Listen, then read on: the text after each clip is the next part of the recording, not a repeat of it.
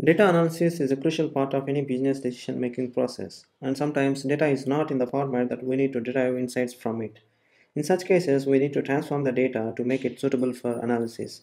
One common transformation that is often required is to pivot a table, which means to convert rows into columns or vice versa. Suppose we have a table with the following data. Let us write a query that takes a table with date, count, and event, and then transform it into a table which has the date, impressions, click, and login. The transform table will now have one row for each unique date in the original table, and the values in the columns represent the count of events for the each date. So let us now write the query to transform this table into this format.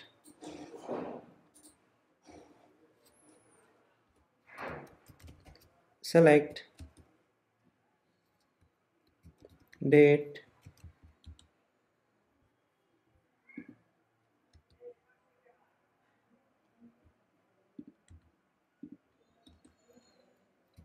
max. We're going to use case statement, case when event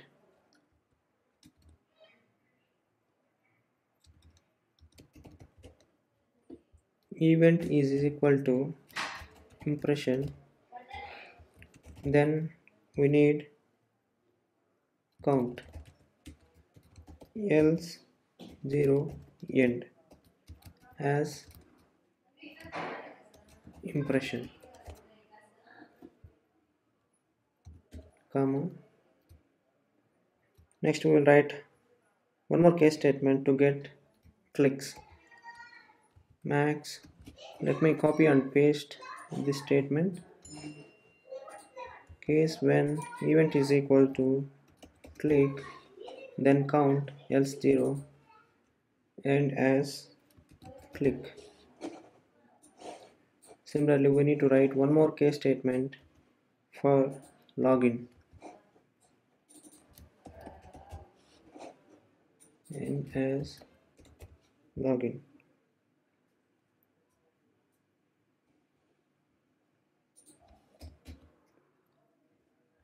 From table name, that is event underscore data, group by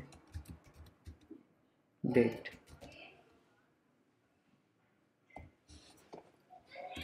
So first let's see the data present in the events data table.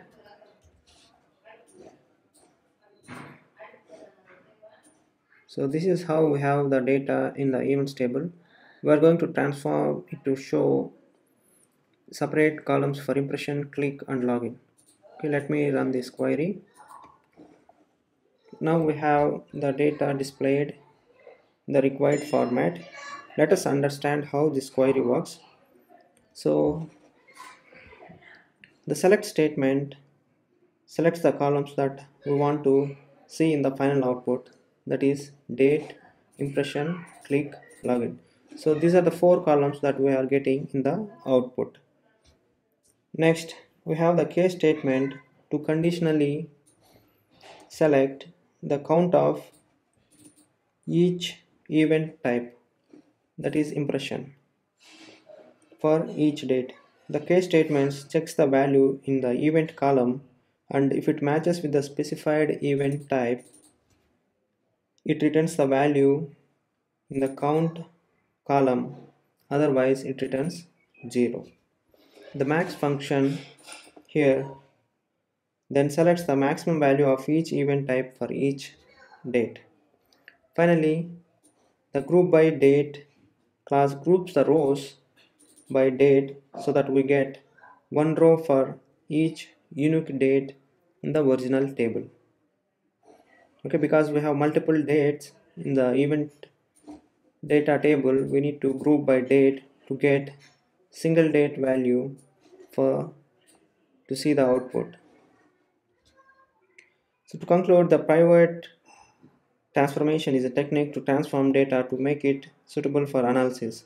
The query we discussed here is an example of such transformation, which uses conditional aggregation to pivot a table and convert rows into columns.